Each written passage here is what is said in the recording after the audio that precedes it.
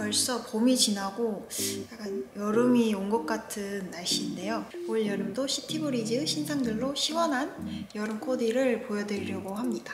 올 여름에는 스트링을 활용한 리본 디자인이나 리본이 가미된 옷들이 트렌드인데, 시티브리즈에서 여름 시즌을 맞이하면서 트렌디하고 귀여운 옷들이 많이 나왔더라고요. 그래서 이번에는 리본으로 포인트를 줄 수 있는 사랑스러운 코디들로 준비해봤답니다. 구독자 이벤트와 함께 오늘 소개해드린 옷들은 4월 28일부터 5월 11일까지 오직 무신사에서만 35% 할인, 10% 쿠폰으로 구매가 가능하니 놓치지 마시고 미리 보는 여름 룩북 재미있게 시청해주세요. 시작!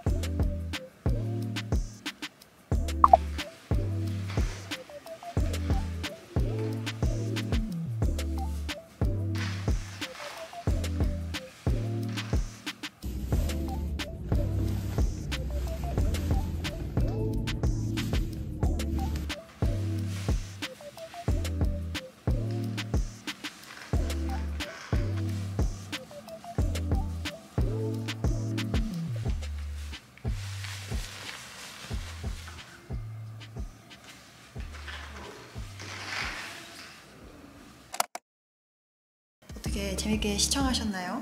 개인적으로 리본이 들어간 디자인을 굉장히 좋아하는데 정말 즐거운 촬영이었고, 구독자 이벤트랑 무신사에서 진행하는 35% 할인 10% 쿠폰 꼭 잊지 마시고, 오늘 영상도 시청해주셔서 정말 감사합니다. 뚜기 안녕.